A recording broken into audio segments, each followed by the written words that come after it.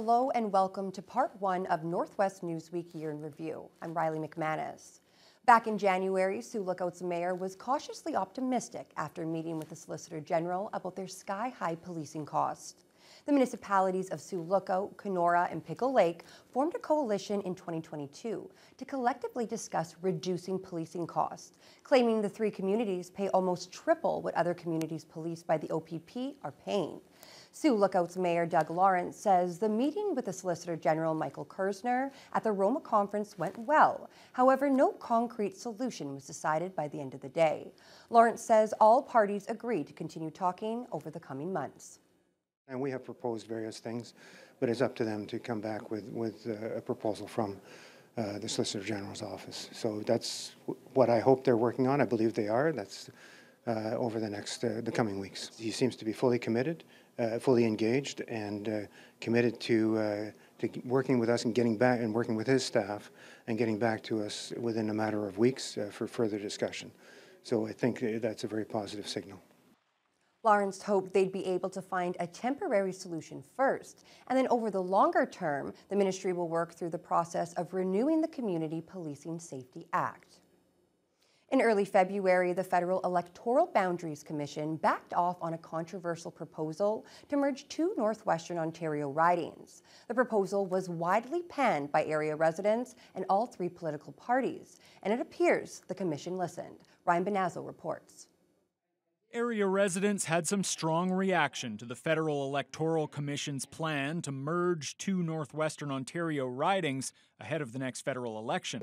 We do not find much merit in what you have proposed. It is ludicrous. And now, according to a report tabled at the House of Commons today, the idea has been scrapped. They seem to listen to us. And so I'm really happy about that. Had the plan not been altered, the ridings of Thunder Bay Rainy River and Kenora would have merged.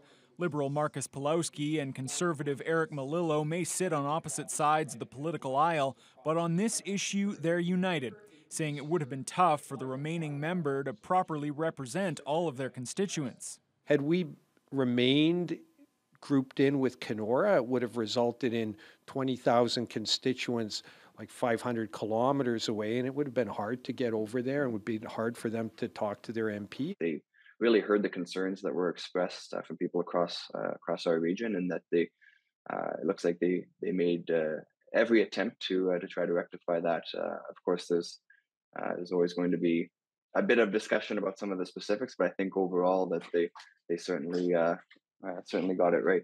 Under the proposed boundaries, Melillo's riding will be renamed Kenora-Kiiwetinoong, but it remains largely intact. Pulowski still notes there will be some northern representation lost in the legislature. It's good for the people of Northwestern Ontario.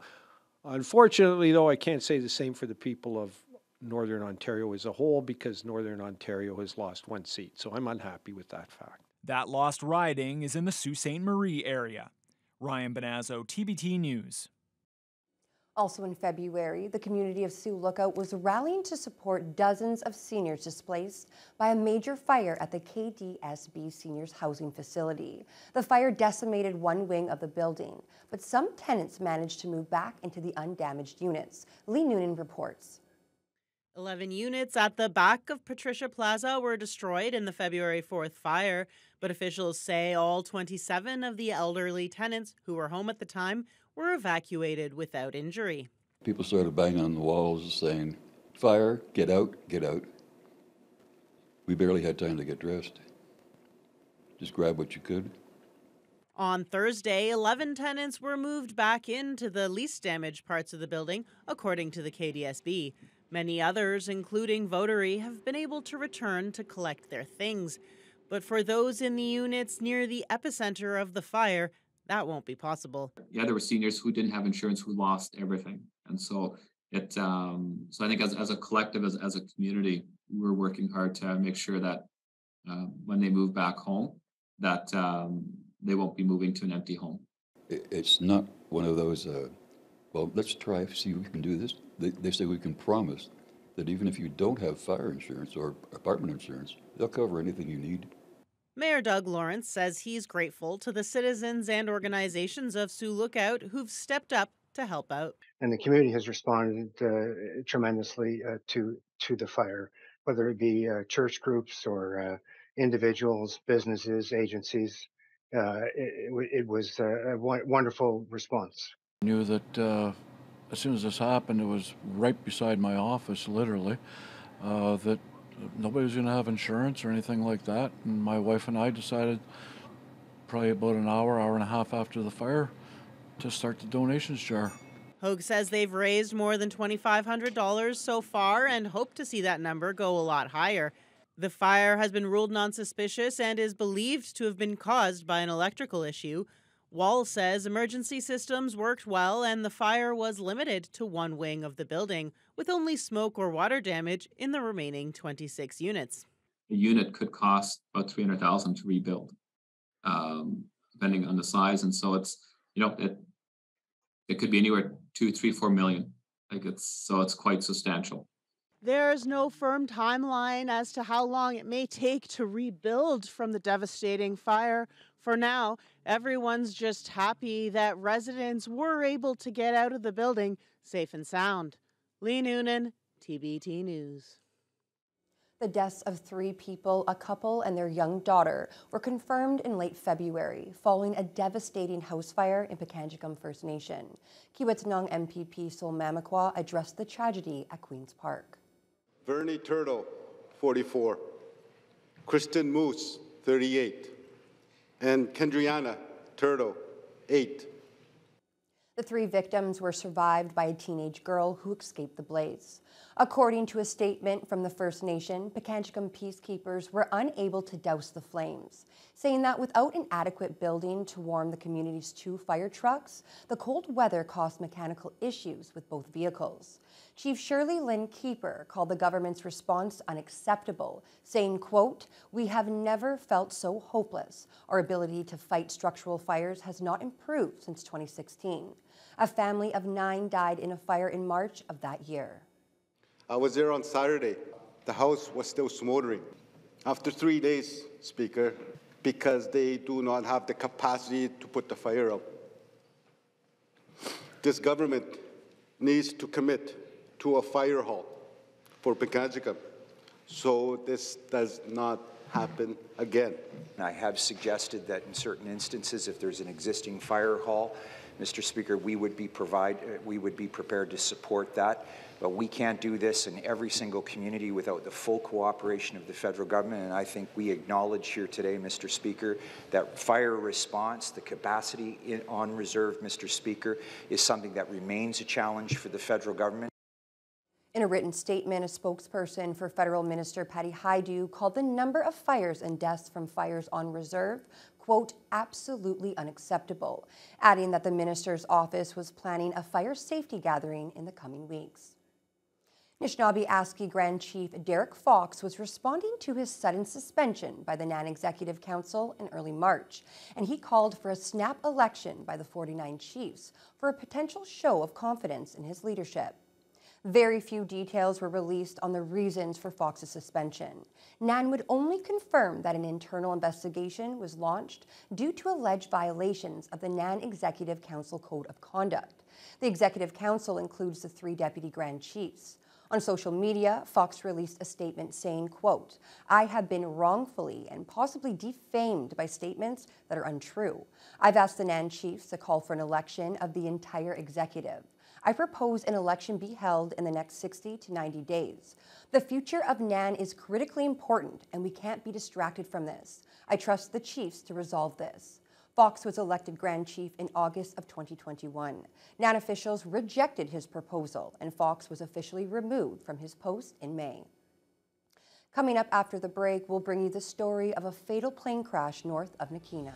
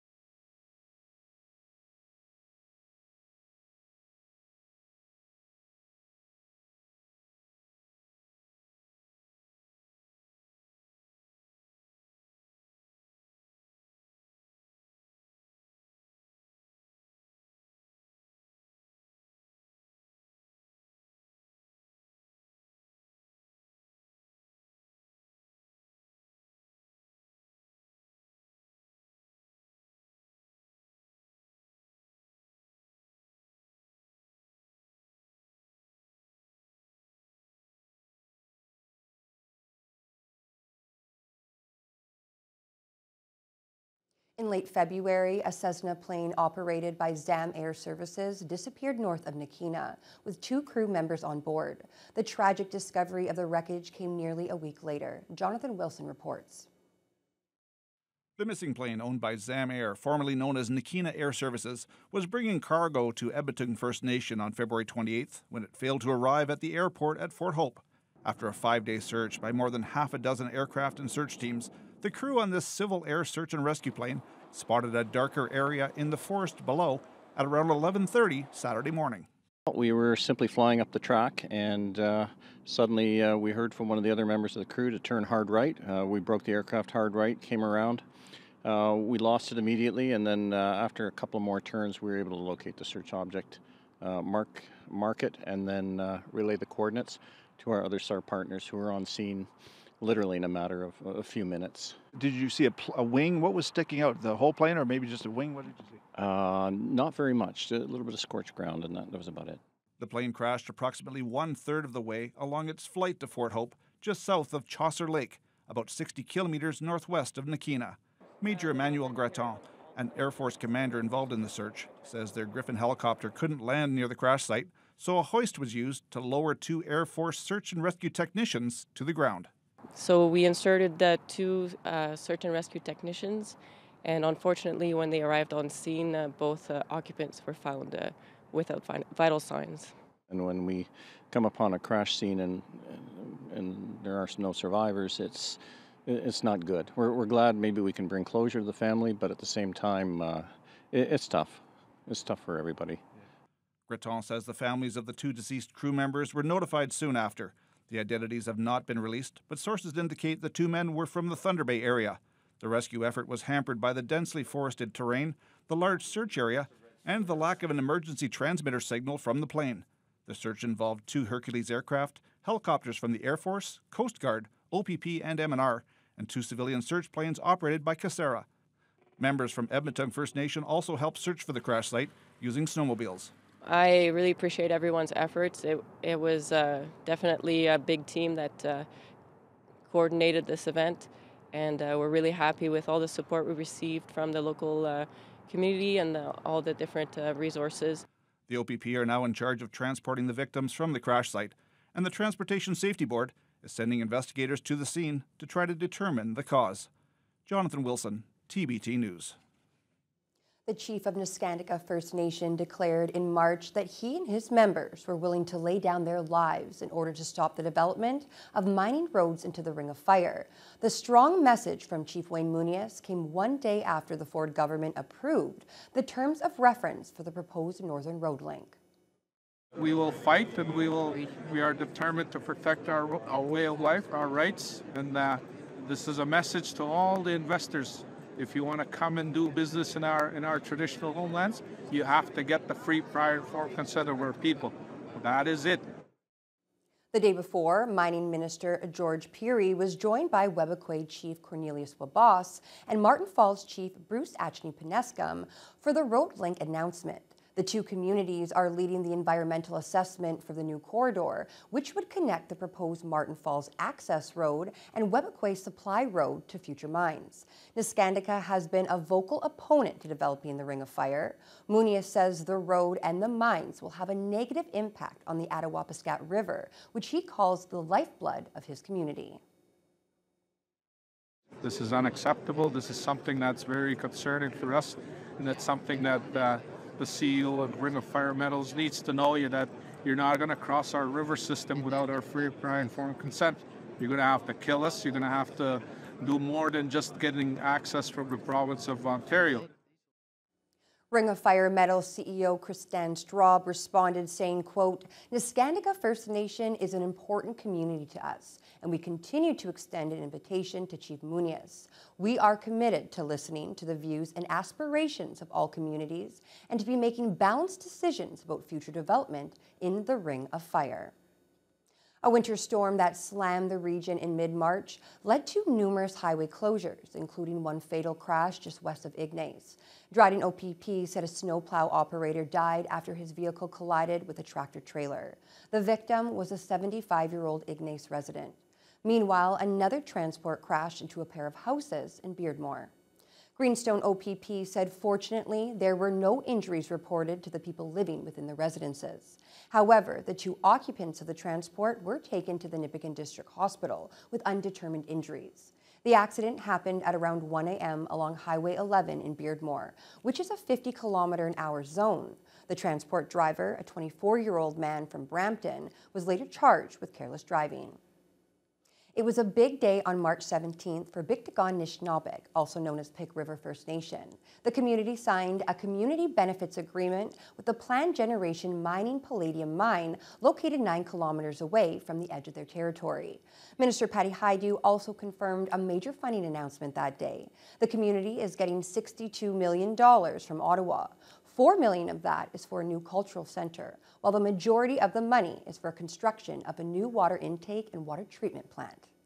We will be moving forward with the funding of a new raw water intake and a plant for Biktagan. It's about a $58 million project. It'll be the stability that the community needs for the years to come.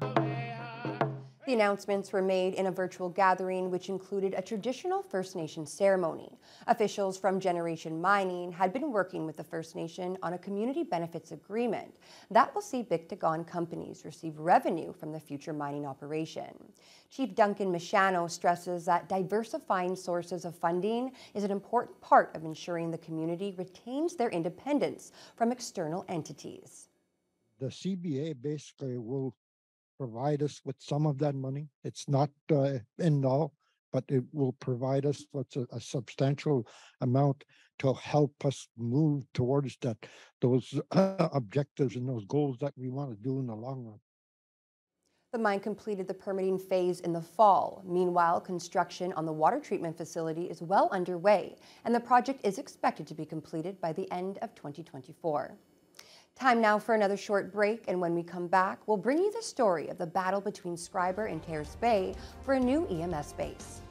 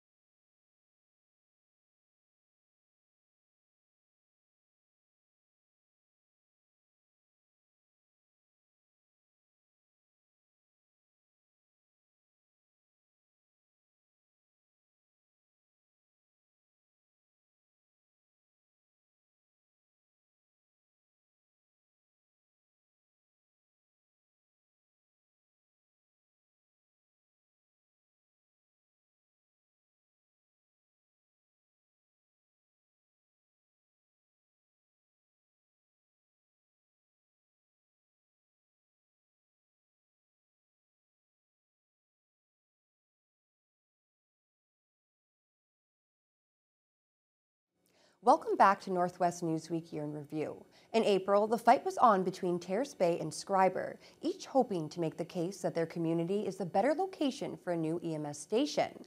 The Chief of Superior North EMS was in Terrace Bay to consult with local stakeholders on the amalgamation of the 2 existing EMS stations. Lee Noonan reports. Terrace Bay has the hospital, a bigger population, and higher call volume, which Mayor Paul Malashewski says makes his town the right choice, while Schreiber Mayor Kevin Mullins feels that the township's more central location makes it the better location for them and communities to the west. Well, I think everyone on council and administration are going to fight hard to have the ambulance stay in Terrace Bay. I really believe the region would be better with the ambulance being centralized in Schreiber. The new EMS station will house the same number of ambulances and paramedics that are currently stationed between the two communities, allowing the EMS service to stagger its shifts in a way that increases the time paramedics are on site and reduces average wait times, according to Superior North EMS Chief Shane Muir. They get that response notification that there's a 911 call. They can walk down, jump into the ambulance right away, have quick rising doors, and be out and responding to that call within 90 seconds. Muir does admit that while response times should be faster overall, they would be slower in some cases, something neither mayor wants. Well, we're looking after the interests of our community, so yeah, obviously he wants it in Schreiber and we want it in Terrace Bay. Muir also hopes the new schedule will help avoid burnout and that a new station with modern working and living quarters will help address the service's difficulties with recruitment and retention in the area. It's a big draw for paramedics. They can come in, they can use their skills and use modern equipment and work in great communities where the people are really pleasurable, and they'll be excited to be here. Muir also talked about increasing paramedicine work in the communities and a new dispatch system that's expected to improve the prioritization of 911 calls. The power structure of Superior North EMS was also a major discussion point, with some expressing dismay that Thunder Bay City Council had the authority to amalgamate district EMS stations in the first place.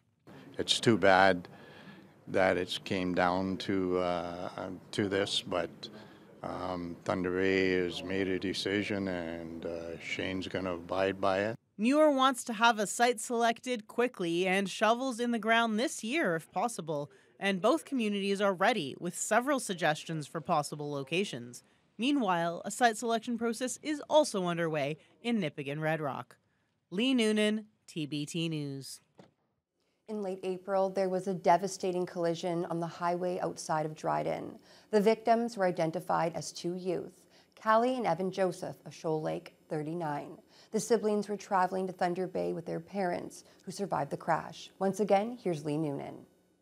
Both Callie and Evan Joseph were avid minor hockey players, and there's been a massive outpouring of support and of grief from the hockey community around the region. The family of four was traveling to Thunder Bay for the Battle on the Bay hockey tournament, which took place this weekend at the Fort William First Nation Arena. The A-Division champs, the Wash-Ups, posed for a photo with Callie's team, the Shoal Lake Flyers, and her number 23 jersey. They pledged to donate their entire $2,000 tournament prize money to the Josephs. Several other teams also donated their winnings. Meanwhile, a GoFundMe campaign has been set up to raise funds to support the family in the aftermath of this devastating loss. The campaign exceeded its $35,000 goals in less than a day, with donations still coming in. OPP are continuing to investigate the three-vehicle crash and ask anyone with information to come forward. Lee Noonan, TBT News. A young Terrace Bay boy was badly mauled by his family's Rottweilers in April. For weeks, the boy slowly recovered from his injuries, and the 6 dogs involved in the attack were put down. 6-year-old Bentley Larrabee was cared for in a London, Ontario hospital. He suffered a broken arm, a slight vertebrae fracture, and multiple deep flesh wounds that required skin grafts. The horrifying incident occurred on April 15th in the family's backyard. Terrace Bay resident Sylvain Tessier heard the screams and jumped over a fence to help the mother save Bentley and his little brother Oakley from the Rottweiler attack. Their mother said Bentley's recovery was progressing well, and Oakley's injuries were much less severe. Tessier set up a GoFundMe for the boys, and it easily surpassed its $10,000 goal. The incident prompted Terrace Bay officials to look at changing their bylaws to limit the number of dogs allowed in a household. And that wraps up part 1 of Northwest Newsweek Year in Review. Join us next time for part 2, covering the months of May until August and featuring more of the top stories from around the region.